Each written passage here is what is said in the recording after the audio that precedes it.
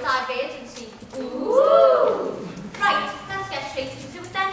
The first character you're going to meet is Daisy, and she'll be exploring sexuality. My name's Daisy. I'm 16, and I think I like girls and boys, so I'm pretty sure that makes me bi. Yeah, bi.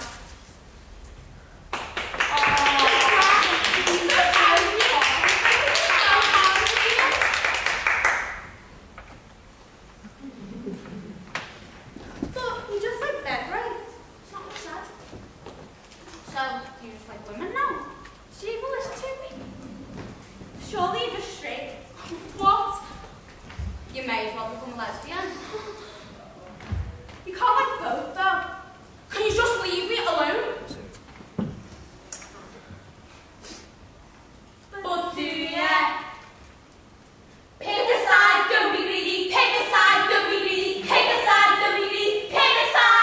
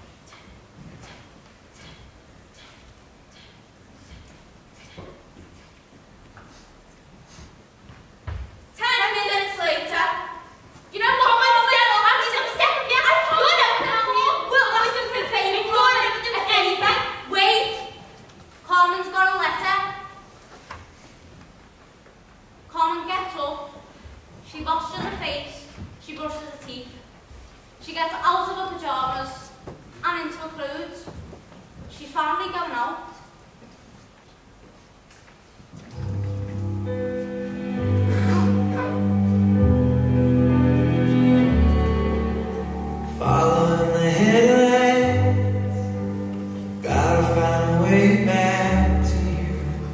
I can be the white man. hand. You can play the princess. We'll be running like outlaws, hiding in the midnight. Break down the gates, let in the sunlight from your these walls.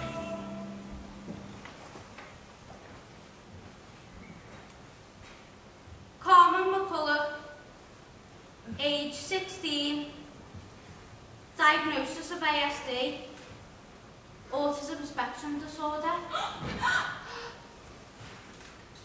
So, Carmen finally gives in and she goes out with her friends.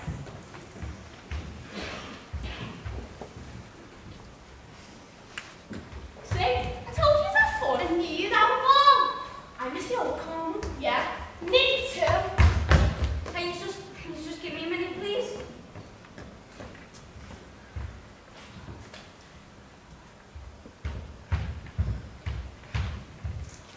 So go on then. What's up with you? Oh, no, it's all right. I was just having a moment. Carmen, I'm your best mate. I know when something's wrong with you. Don't know what to tell you. Don't just come here.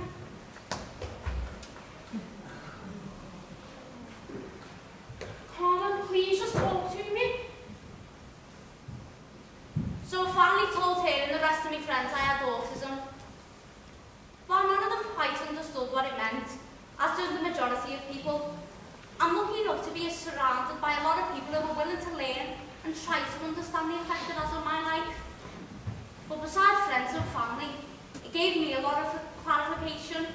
For so long, I knew I was both physically and mentally capable of doing so many things, yet I had no explanation to give anybody, especially myself. I'm just happy now that people can accept me for who I am and understand it, whether that be annoying my friends with me random thoughts, laughing all the time, or just singing along 24/7.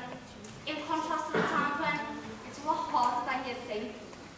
My sensory issues are on a bad day, I'm struggling to be in a social environment with people, or I just need to listen to music to calm down.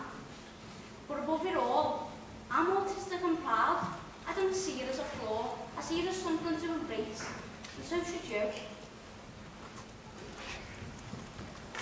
Right, that got a bit depressing, didn't it? We're moving on to our third and final person now. We've got Ellie, who will be exploring Self-expression.